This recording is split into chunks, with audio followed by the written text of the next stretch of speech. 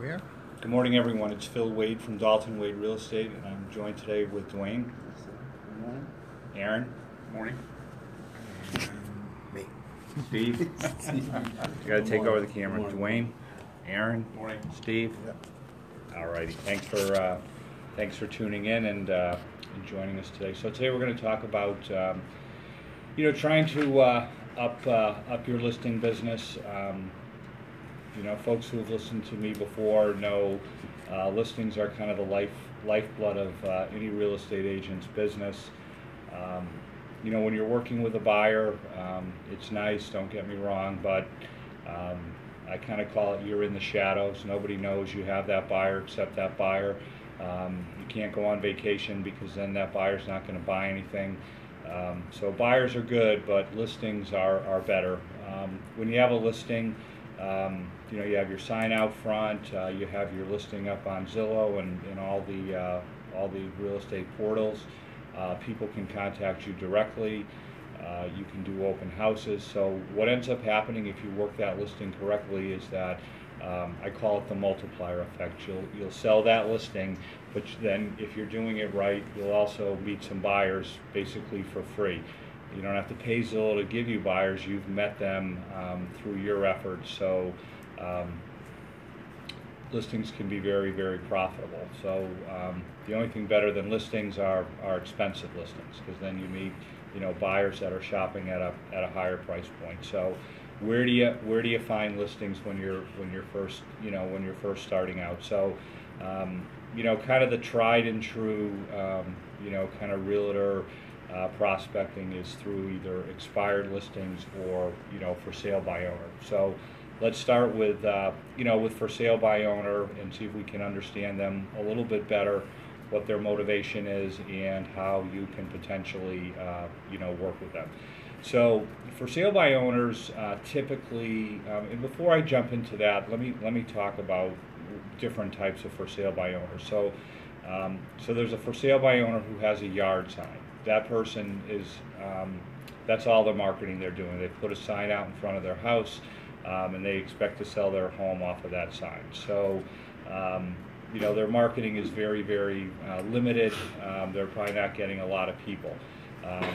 The next group would be yard sign plus Zillow and Craigslist. So they are out there doing some marketing on some free websites. They're getting some exposure.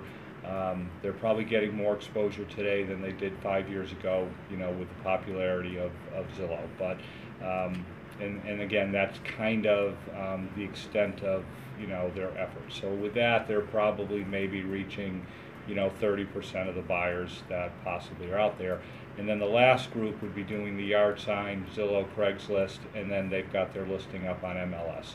So you can be a for sale by owner and put your listing on the MLS through what's called a limited service agreement. So that's either a flat fee that you've paid a broker, or it's sometimes referred to as entry only. It can be as low as $99 I've seen, and $99, $199, $249. Puts their listing up on the MLS and then distributed out to all the websites. So at that point they have pretty good exposure. But what they might be lacking is just kind of the marketing, the photography, how they've written up their listing. So depending on where that person is in sort of their marketing efforts, kind of dictates how how you might approach them. So let's talk a little bit more. So again, where do you find the for sale by owners? You can find them. You can do a sort on MLS by limited service agreement and see what comes up and see what it says. You can look on Craigslist for their phone number, and you can look on Zillow, and then lob a phone call into them. Now again, the mentality of the for sale, there's only one real reason why they're doing it themselves. It's the money. They don't want to pay the commission. They don't see the value of paying a listing agent to put their property up on the MLS. Sometimes some for sale by owners will not pay a commission at all. They won't work with a buyer's agent. They want to be 100% for sale by owner. You know, God love them and good luck to them. So the other group would be they don't want to pay the listing agent other than that flat fee, but they are willing to pay a buyer's agent. So kind of determining what category they fall into, you know, will be helpful when you're speaking to them.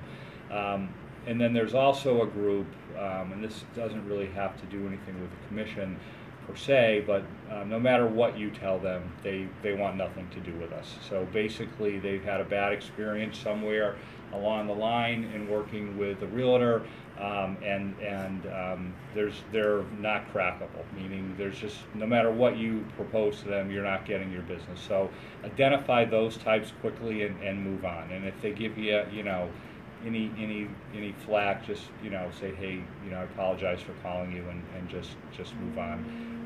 The other group, you know, is somewhere in between where, you know, they will eventually give up their listing, or they are open to, you know, some ideas in terms of how somebody can help them.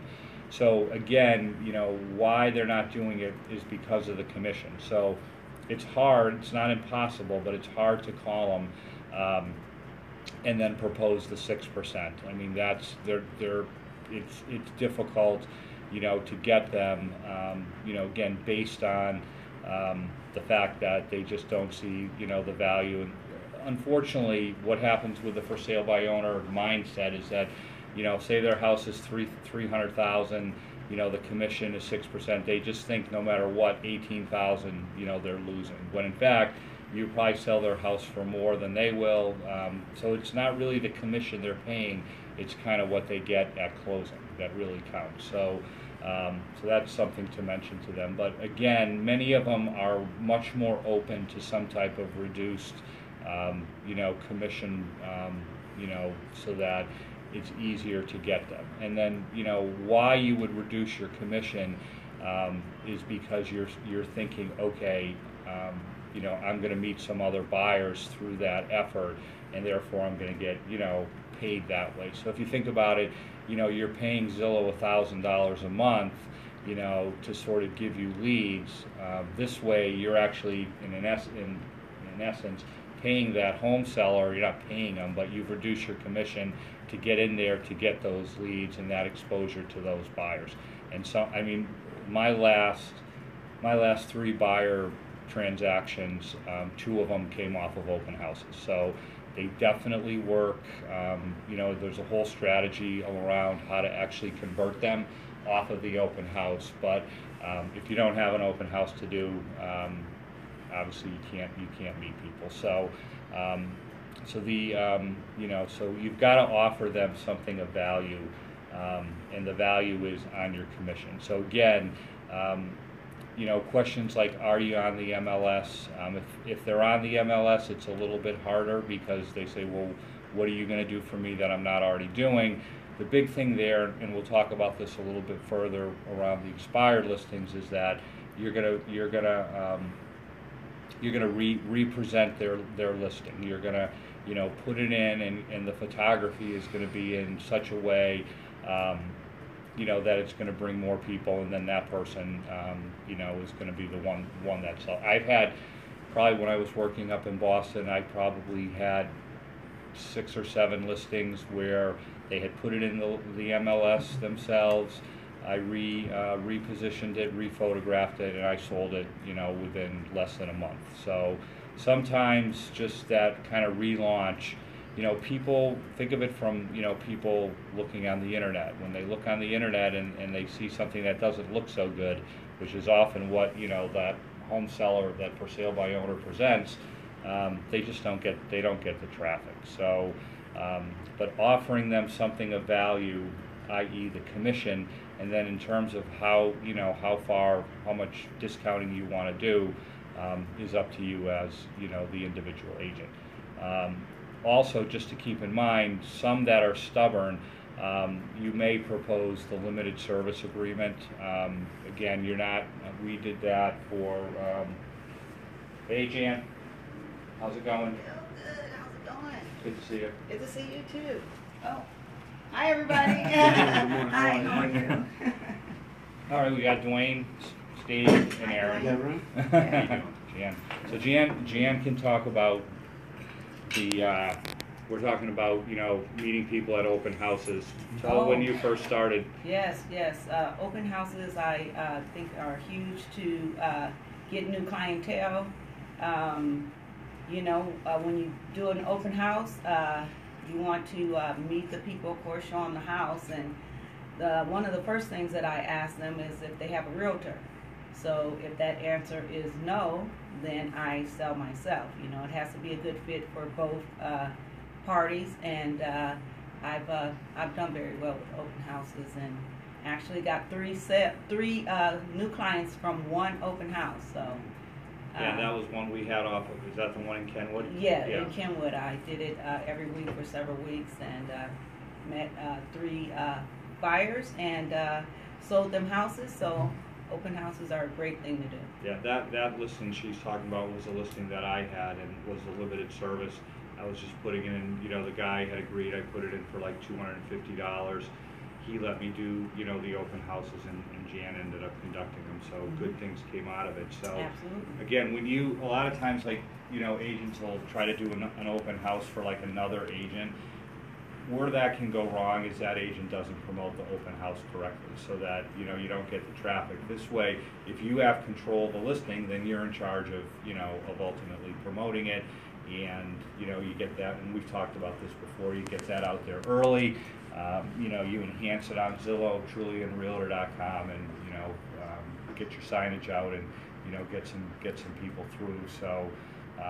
So it all ties in listings and then your strategy of kind of working open houses. So that's a little bit on for sale by owner. I'd love to, anybody want to have a conversation offline, I'm certainly open to chatting about that. We have scripts, but really the bottom line in all this is actually execution. It's doing it. It's getting yourself in a mindset where each day you're making those 10 calls. You are committed to it. It takes about an hour a day, maybe a little bit more.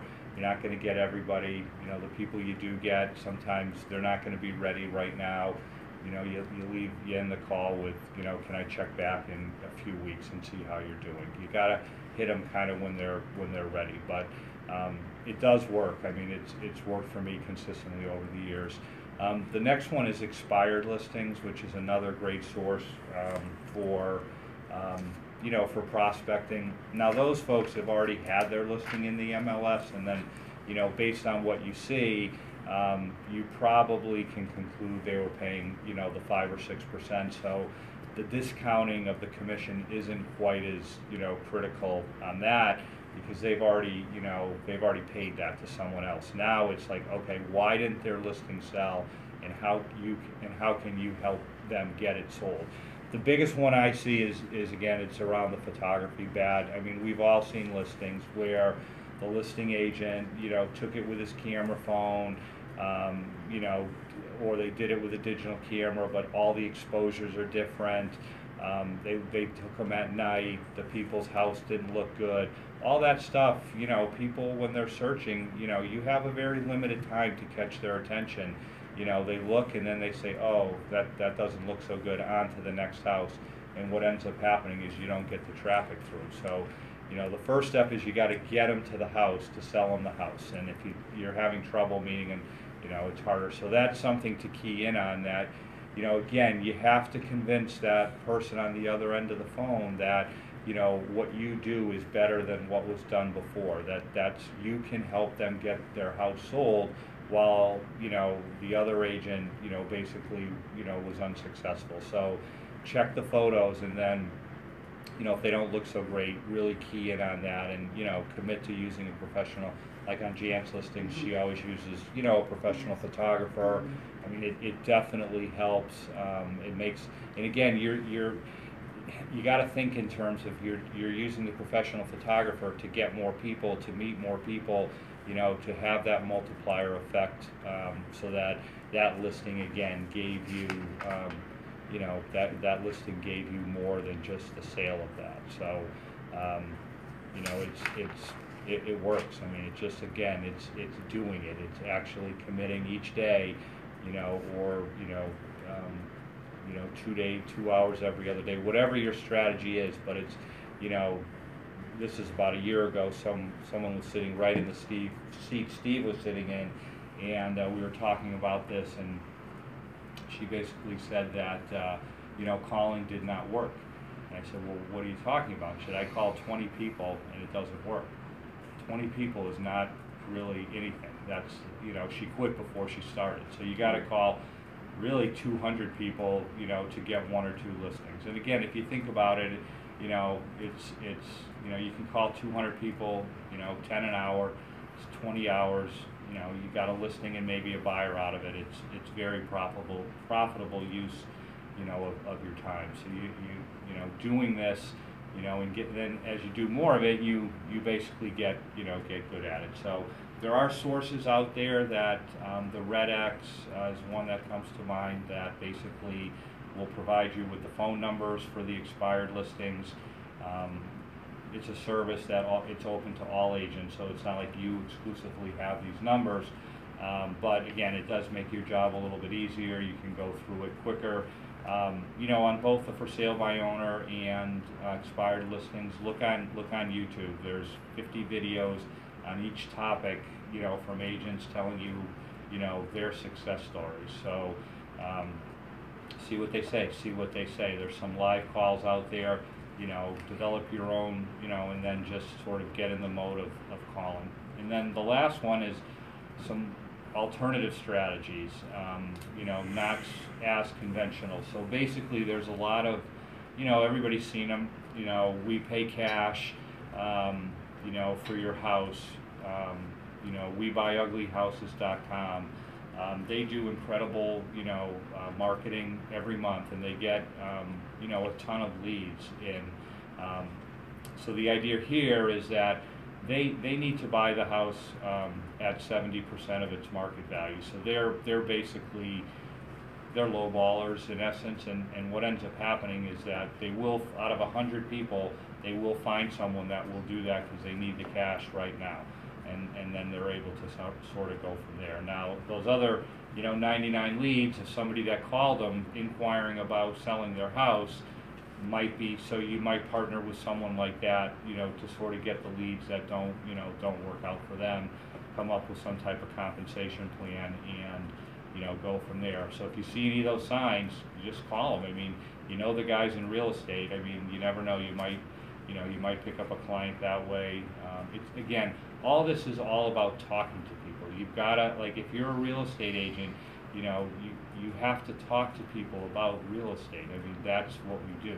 You know, there are, you know, if you're sitting home and you're not calling, or you know, it's difficult to get your business going. So you have to feel comfortable on the phone, and you know, it gets easier as time goes on. But you know, investing that time, it will definitely pay dividends. So any questions? When is a good time to do open houses? When is the best time to do open houses? I mean, I like Sunday, which tends to be the better day, because that seems to be the day most people do it. I mean, I think not some, but a lot of people do go to church. I like to do them, you know, like if the Bucks are on, you know, you might do it before, you know, if they're on at 4, you might do it, you know, at 1 to 2:30. I don't believe in long open houses. I like to do them for about an hour and a half. What ends up happening is if you do it for, like, sometimes people do them for 3 hours, you know, you still get the same amount of people, but then it doesn't look like anybody's ever there. This way, if you do them in a kind of a consolidated time, it kind of creates a little bit of a buzz.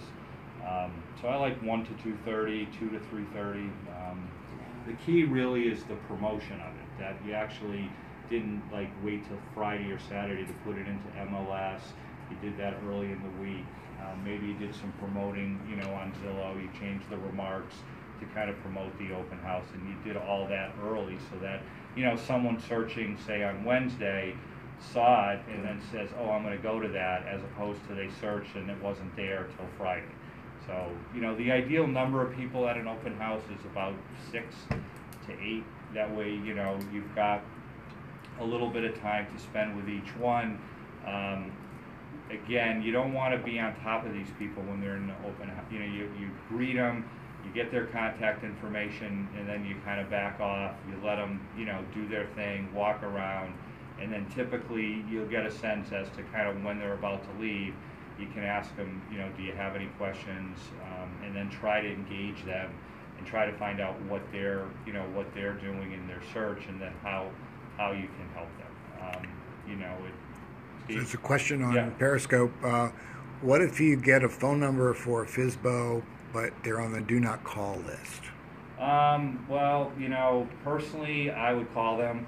That's a decision you can make. I mean, again, if they, you know, if you ever get any like flack, you know, just apologize. I mean, you know, most everybody is good with that, and then make a note not to call them again. I mean, I think if you've called somebody more than once, then you know you're you know leaving yourself liable. But so that's kind of my thoughts on that. Any other questions on Periscope? I've got one. Yeah. Have you or any of your agents, do they use door knocking in conjunction with open houses, like prior to kind of generate a buzz with neighbors or anything like that? I mean, I've heard that technique. I've just wondered. I've yet to meet somebody that actually does it, so I wondered if it's just one of those things you hear on the internet, but they're not. You know, it's not a legitimate. Here's the thing tactic. about door knocking, at least in my opinion, and we can all chime in. You know, when you start as a real estate agent, you're under the gun, basically, is how I look at it, because you're under the gun for failure, right? There's a very, very high attrition rate in this business. Door knocking is something that might yield fruit, you know, in 2 years. The idea behind door knocking is you knock on their door, you meet them, and then when they're ready to actually sell their house in the future, they remember you, or you've met them and then you've done some other marketing, you have a bench, or you sent out some flyers, you know, just sold, and then when they're ready to sell in the future, they contact you. I'm about today, because today I need to feed my kids. I don't need to be getting transactions 2 years out in the future, because I may not last that long. So, you know, calling, you know, like there's some firms that tell people, oh, call the phone book. No, you want to, the people here, Craigslist, Zillow, those folks have already shown a propensity to sell their house, right? They're doing something. So they're just a much better candidate. So, you know, you want to spend your time to get the most bang for your buck, you know, right now. So I'm not a fan of door knocking. I've never done that. And I mean, I can see how it works maybe long term, but I'm much more about like here and now. I have a question. Yeah. Again. So one of the ladies, and I want you to answer this, and we'll see if your answer matches what I told her. One of the ladies on my team, I'm trying to coach her into calling some of the FSBOs, and her concern was the ones that she's seen on Craigslist or whatever said they didn't want any agents to call. So therefore, it scared her away from making that call. And what would you say to them? People out there in Periscope land? I would say if it specifically says on the Craigslist, I mean, you know, there's the standard Craigslist, do not solicit with commercial interest. That doesn't count for me. But if somebody says specifically no agents contact me, then you probably should contact them. But if it doesn't say that, then I think, you know, calling them is certainly, that's kind of how I would do it. What do you think? Well, personally, You would call? I would probably call. Yeah, you know, it's Because the reason why that I would call is because at some point that homeowner may be frustrated, and they probably already had other agents calling. But if you know, call and not take up too much of their time and show that you're different, or try to sell yourself in a different way and not be so aggressive, then it may work out for you. But that's just my personal opinion.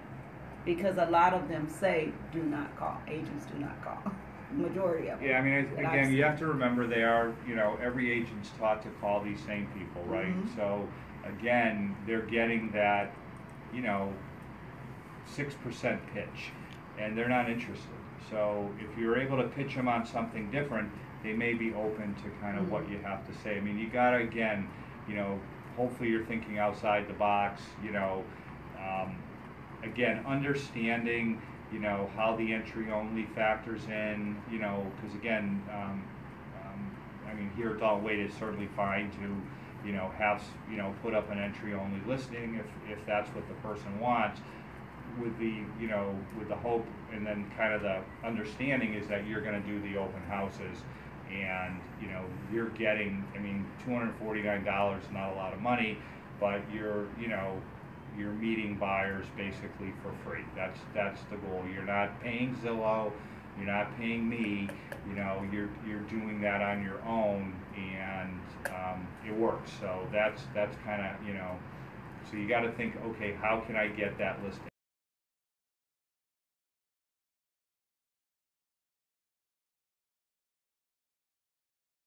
I do to sort of to get that. So There's another question on Periscope.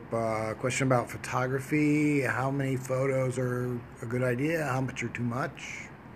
I mean, I think, you know, it depends on the house. Certainly a bigger home, you can go 25. I like, you know, 2 or 3 exterior shots, and then, you know, two a room, and then maybe for the kitchen, if it's a nice kitchen, 3 or 4. So whatever that adds up. So, you know, somewhere between maybe, you know, 15 and 25 is a good number. I mean, you want to make that listing, you know, look good. You want to, unfortunately, you know, kitchens sell.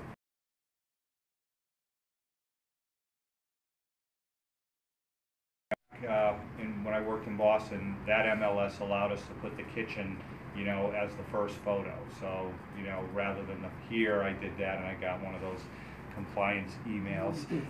So you can't do that. But you know, it can be the second photo. You want to get right into, you know, that's usually the number one thing that turns people on. So you want to show that quickly, have 3 or 4 photos of that. Putting that, you know, putting that listing together with the photography, you know, it's key. And then same with the write-up, you know, that's the first thing you want to, you know, you want to have them read. I mean, you don't want to be showing, you know, the bedrooms. I mean, we've all look at listings, see what you like, and you know, see which ones you think, oh, that caught my eye. And then when you have a listing, do it similarly. Yeah, there's a question about how best to advertise open homes. Okay, well, the best way is to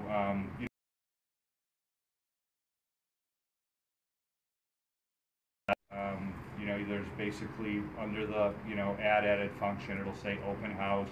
It'll come up with a screen. You make it public, you make it active, and you put the time in, and then you hit save.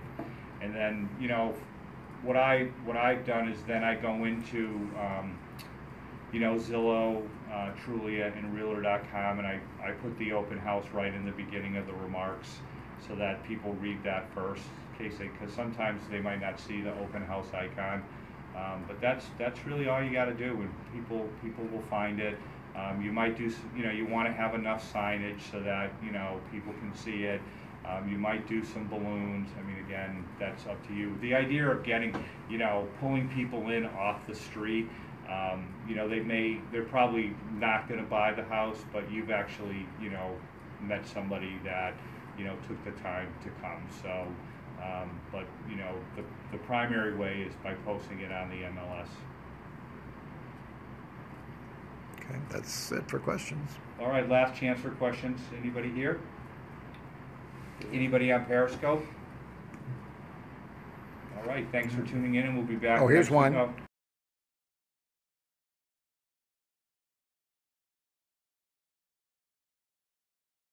Book. Well, Facebook is, again, you know, you can do some, I mean, you can do a posting if you have your own Facebook page. When we, on the Dalton Wade page, we post our open houses, and then you can goose it up a little bit more by spending like $25, you know, to do a sponsored ad around that post. Okay. So it just gets a little bit. All right. Anybody else? All right, guys, thanks for tuning in, and we'll be back next Saturday. Thank you so much. How do you combat requests to lower commissions? It's the last question. You know, that's a tough one. You know, it really depends on, Well, Jan, how would you do that? Well, I on one of my listings that I have in Dunedin, they tried to get me to go down to 2% or well, we're not supposed to talk percentage, but anyway, I just sold myself that I was going to do a good job. I'm going to come in and help you.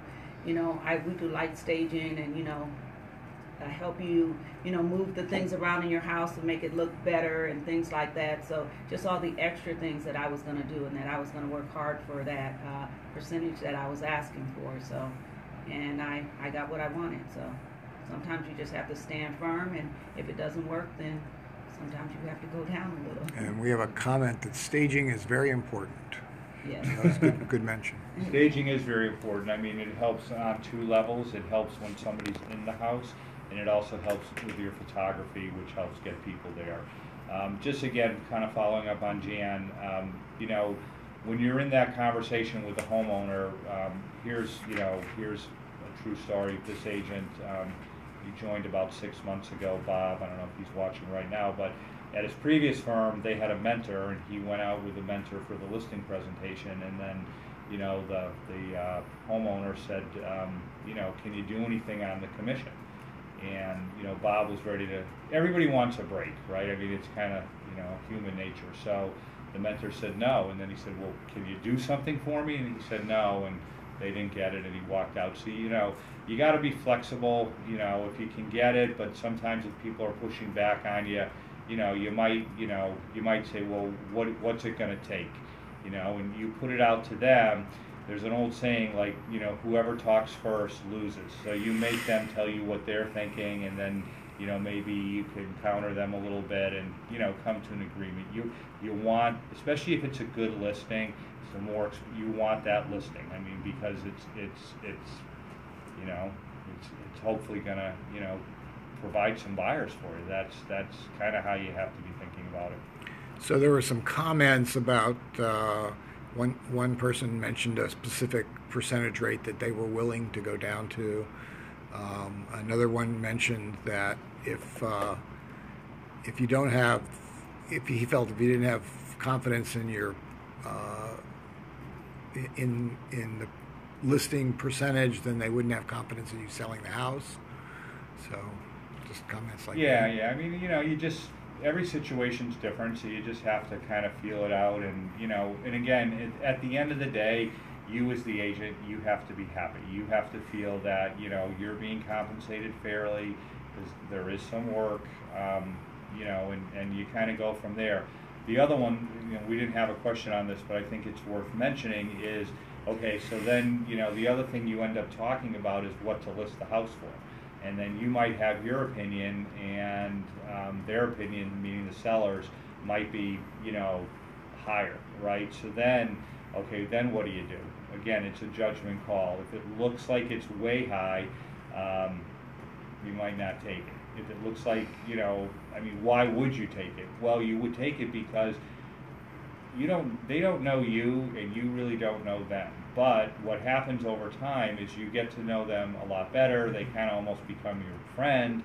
They will become your friend, and then they don't tell you, meaning the home seller, they don't tell you everything in the beginning.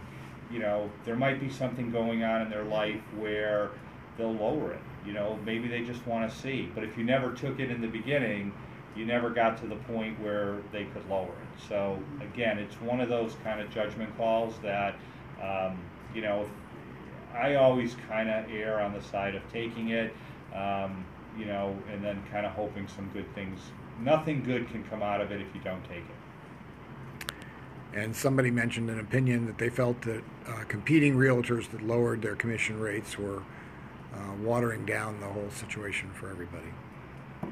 Well, that's actually a bad comment, because rates are competitive. That's called antitrust. So right. Somebody else watering, that's their choice. There's nothing we can do about it.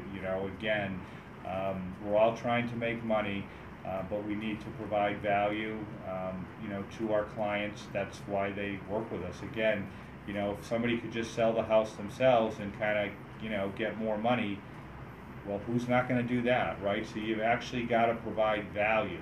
You've got to, do things that, it's like, getting a commission. It's not like somebody just rained money down on us. It's called work. you Yeah. know, right? So you can't really forget that, but, commissions are, there's a lot of options out there for the home seller. We talked about they can do it themselves, there's putting it on, the flat fee.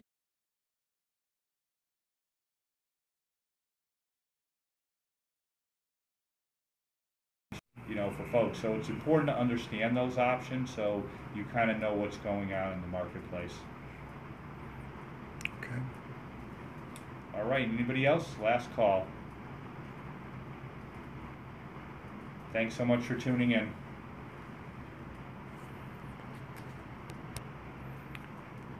Okay, there you go. Thank you. Wonderful.